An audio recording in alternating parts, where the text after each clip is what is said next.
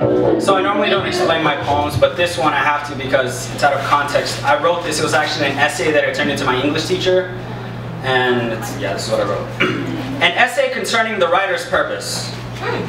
Have you ever wanted to write something honest, ignore all the mindless crap of writing, the formatting and proper grammar? You know what, throw the prompt in the trash. Have you ever longed to channel your heart and soul through a pen and write your name in the stars? The answer to these questions is as complex as it is simple, yes.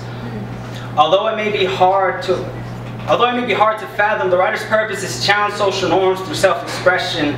We, as humans, tend to avoid pushing boundaries simply because certain circumstances give birth to ramifications that are not tangible. But progress will never be made if these boundaries are not pushed. See, we do not sin because we are human. We are human because we sin. So sin a little. You know, all the mindless crap of writing, stop trying to be politically correct and let it all out. Write something honest. Say it like you fucking mean it.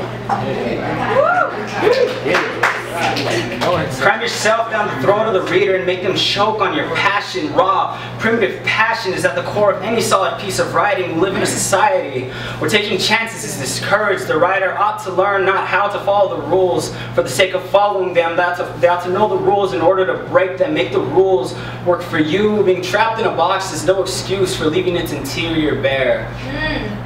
And that's the bitter truth of it. Humans have the tendency to die. We always end up in that box that isn't ever more than a few hairs taller than we are. Oftentimes, many get boxed up having not said much at all. Their entire legacy fits on a tombstone.